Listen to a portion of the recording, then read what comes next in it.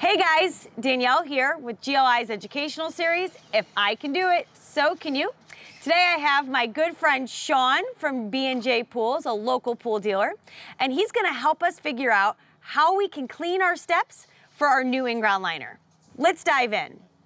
Okay, so we're down in the pool. We're about to install our new liner, and we've got this dingy, is this a fiberglass step, Sean? Fiberglass step. Fiberglass step, and we want to clean it off so it looks a lot better for our new liner. So what do you suggest we do? I know you got a really good suggestion for me. Well, we spray them all down and we use metal out because they have hard water here. Okay. They don't have city water, so normally these start browning over years. And Ron doesn't use a lot of metal out here, but what they start to do is they start browning. So we bring them in, we clean them, spray them all off, and it helps bring back the white a little bit. They're not gonna be perfect like they're brand new, but it'll help bring some of it back. Okay, so this is a Regal metal out, but there's a lot of different other brands out there, so any kind of chemical metal out will work.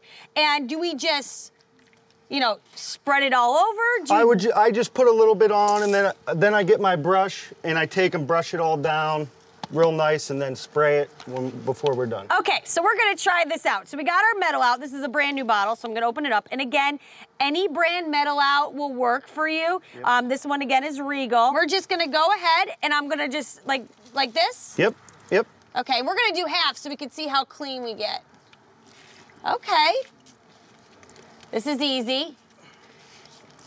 See, if you could see this, because they have some, you have well water out here. Well water, yes. It does make it a little bit yellow in discoloration. This pool's about 13 years old.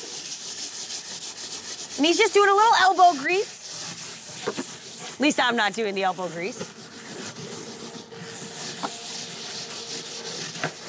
Oh yeah, that's making a big difference. Now, this isn't gonna solve every problem, but it's a good start, especially if you want to make it look a lot better. So this is a good start. Again, won't clean everything, but it's definitely a good start. So once you get done scrubbing, you get out your hose, lightly spray it down. Oh yeah, you can see the difference here. Definite difference. It's gonna take a minute. Again, you gotta have elbow grease. But that's really, that makes a difference there, Sean.